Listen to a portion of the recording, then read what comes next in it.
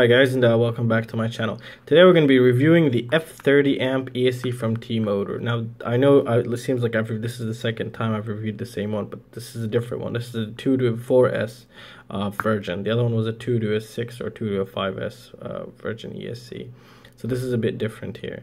This would be considered in the mid-range ESC price category. Now this is the V2. It does have a heatsink, so that's good. It didn't come with any heat shrink, so that was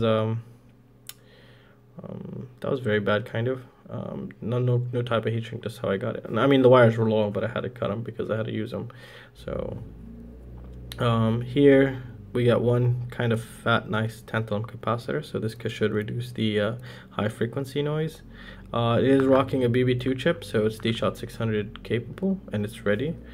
We get how many capacitors here? 1, 2, 3, and then 4, 5, 6, 7, 8. So we get 8 capacitors. So this guy should perform pretty good. I'm hoping it's pretty good. Usually, as we see, the more capacitors, the better they are. So what else do we have on this guy? That's really it. So let's put him on the bench and let's get started.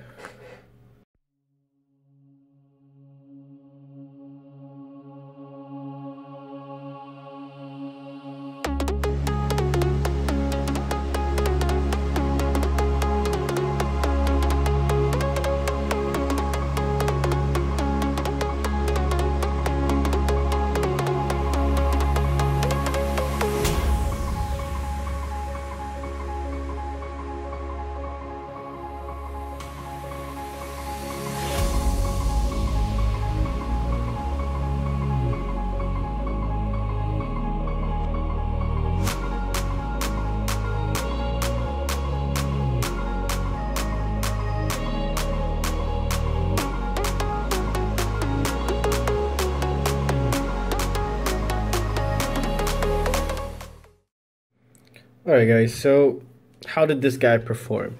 Now, this guy is tiny. I guess the main idea of this ESC was to keep the weight down as well as be very good and reliable.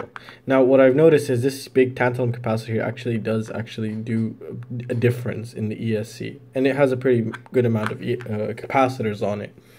Now, what I did is I went ahead and compared it with the DYS XSD, just because, you know, that one's $1 more expensive and that one's rated up to a 5S, and this is only rated up to a 4S. But that's really the only thing I could really compare it to. If I go compare it next to a Racer Star, it's just going to destroy it.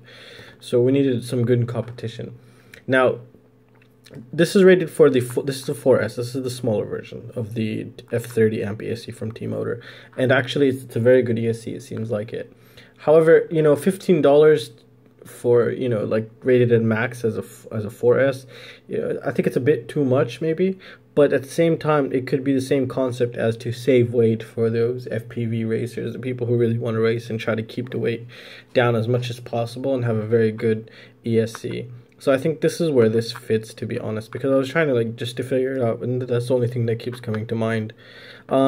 Noise perspective, very good. Voltage spikes, very, very good. Voltage drops, okay. The voltage drops were 12.8, which is good. It's not bad at all. That is in the safe zone. I'm very pleased with this. For voltage spike, 19.6. That's amazing, actually, for such a tiny ESC. So overall, the ESC is good. I don't see anything bad about it. It's small, it's light, it's compact, and it filters noise pretty darn well. So T-Motor did a good job on this one. And that's all I could really say. So maybe, I don't know if we'll be able to put this on a quad someday, but if anyone's used it, please let me know down in the comment section how did it go out for you, and let other people know as well. So I can't really say from experience. All I have is one, and I just tested it for noise and voltage spike just to see the overall quality and design, and it passed. So I consider this as a pass, and it's a good one. So if you have this, you're in good luck. So that's good. And that's going to conclude it for this video, guys. I really hope it helped someone out there, and if you guys have any questions or any suggestions, just feel free to let me know. And that's it, guys. So I will see you next time. See you guys.